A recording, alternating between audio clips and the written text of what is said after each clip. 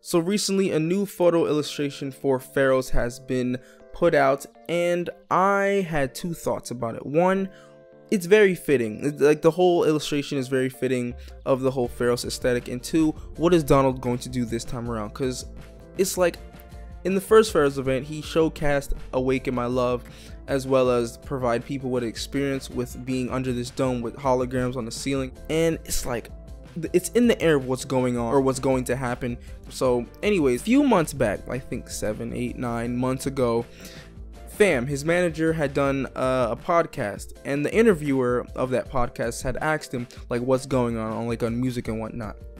So within the answer, he had this to say. Yeah, what y'all got coming out, man? What's next on the music scene? It's music being made currently. Yeah, man. Is it gonna? All right, so I know every album, it's a different sound. Yeah. Different energy. Same thing. We moving on to something. It's all money. Everything we do from now on is just get the bag. But no, on the music, before you go on the music side, we announced a tour for later this year. Definitely gonna do Pharos again, doing it in New Zealand. It's gonna be very special. Like the tour, the domestic tour is doing really well. I don't think people understand with Pharos. It's gonna be crazy. Like what we're trying to do with Pharos in New Zealand is essentially change the way people are gonna listen to music after that. You know, so it's like we have an ambitious thing we're trying to pull off, and if it works, then it's incredible, and if not, then we fucked up. It's fine. We're all gonna die. Yeah. So when he gave this answer, right, it's a very good answer. It's a really great one for someone who works close with Donald. It's just like, you don't want to put too much out there, but you don't want to like give the people nothing.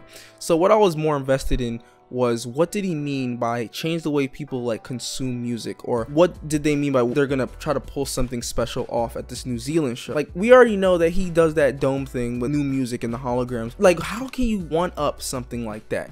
In the first Pharos event, he accompanied Pharos with, like, if I'm not mistaken, 1 or 2 episodes of Atlanta before its television debut. I don't know, I don't see him doing that again. Like, there's no indication that he's been on set for Atlanta season 3. That's sort of out the window. New songs is definitely a thing that's gonna happen. I mean, Pharos wasn't only just for Awaken My Love. I think it was also to like showcase new music. So yeah, I think new music is on the way for sure. We've already heard like several of them already. I mean, unless, you know, those were just standalones. So if we get a whole new set list of music, that's great. I think that's what people are looking forward to for this New Zealand show. So hopefully this special thing that Donald and his team is going to pull off is actually special. So yeah, see ya.